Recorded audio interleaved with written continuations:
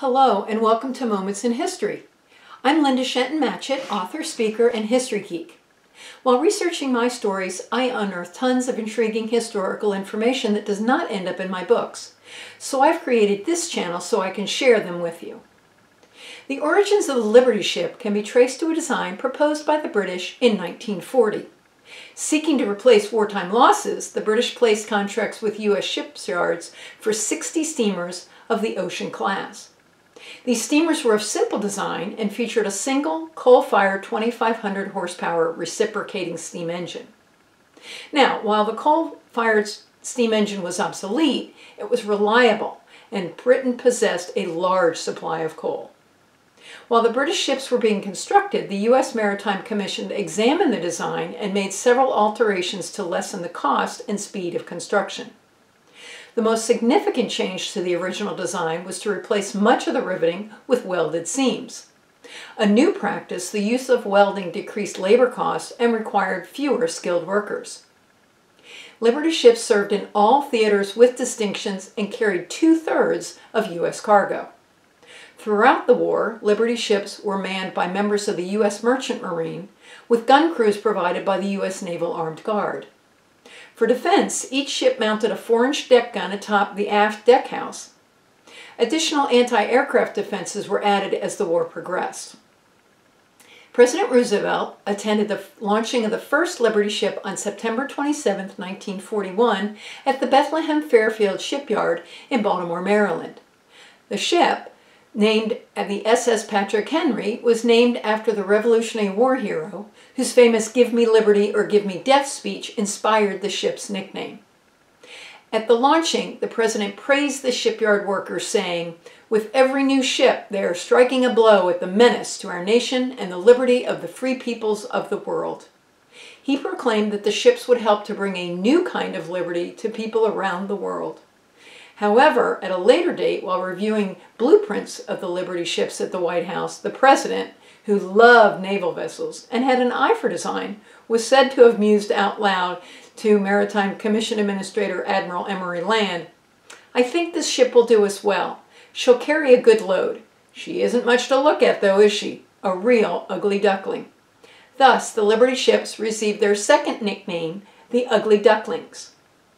As the war progressed, the ships were also utilized as troop transports in the convoys.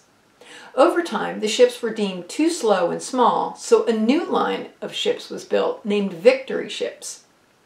While it took about 230 days to build one Liberty ship in the first year, the average construction time eventually dropped to 42 days, with 3 new ships being launched every day in 1943. One ship, the SS Robert E. Peary, was built in 4.5 days during a publicity stunt. The cost for each ship was around $2 million. Liberty ships were 441 feet long, which is approximately 1.5 football fields, and 56 feet wide.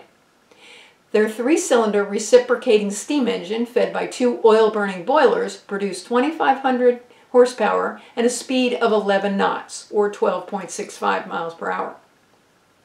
Holds could carry over 9,000 tons of cargo, plus airplanes, tanks, and locomotives lashed to the deck.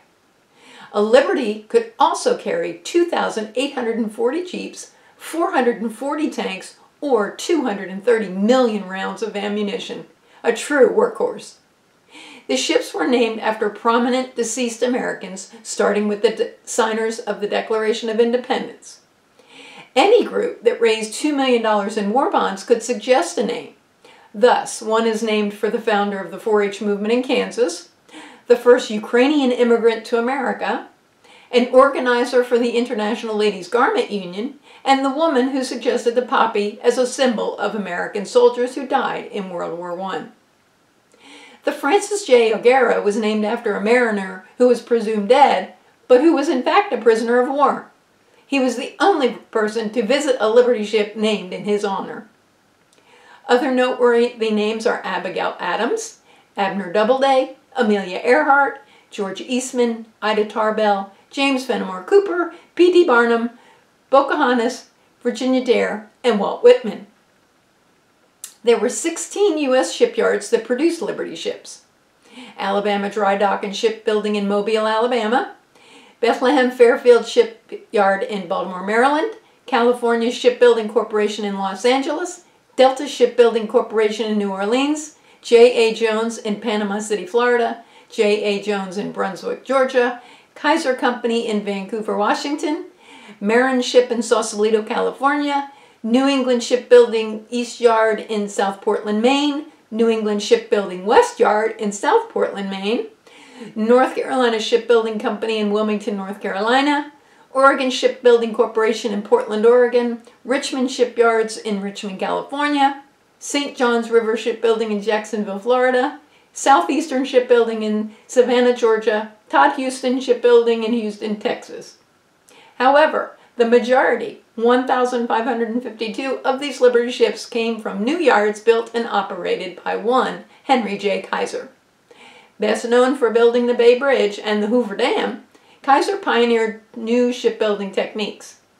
Operating 4 yards in Richmond, California, and 3 in the Northwest, he developed methods for prefabricating and mass-producing the Liberty ships. Components were built all across the United States and transported to the shipyards where the vessels could be assembled in record time. During the war, a Liberty ship could be built in about 2 weeks at a Kaiser yard. The final ship of the design was the SS Albert M. Bow, which was finished at Portland, Maine's New England Shipbuilding on October 30th, 1945. Initially designed to last 5 years, many Liberty ships continued to ply the seaways into the 70s. In addition, many of the shipbuilding techniques employed in the Liberty program became standard practice across the industry and are still used today. On December 6, 1941, the SS Zebulon B. Vance was the first Liberty ship launched in Wilmington, North Carolina, just hours before the attack on Pearl Harbor. The Vance made several successful runs to London before being damaged by a mine on a return trip. The ship was repaired, and returned to the Liberty fleet. Later, the ship was converted to a hospital ship and renamed the USS John J. Meany. It was then reconverted back to the Vance and used to transport war bride dependents of American military personnel to the United States. About 200 Liberties were lost to torpedoes, mines, explosions, or kamikazes during the war, and 2 Liberty ships, the USS Jeremiah O'Brien in San Francisco and the SS John W. Brown in Baltimore, survive as museum ships and are open to the public for tours and occasional cruises.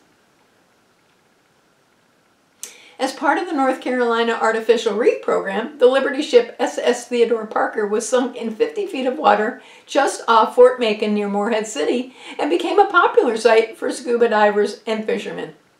I hope you've enjoyed today's moment in history. If you want to learn even more history, please stop by my blog, which is found on my website at www.lindashentonmatchett.com. Please consider subscribing to my YouTube channel and click the bell icon to receive notifications of new episodes that release on the 2nd and 4th Fridays of each month. Thanks for watching and have a great rest of your day.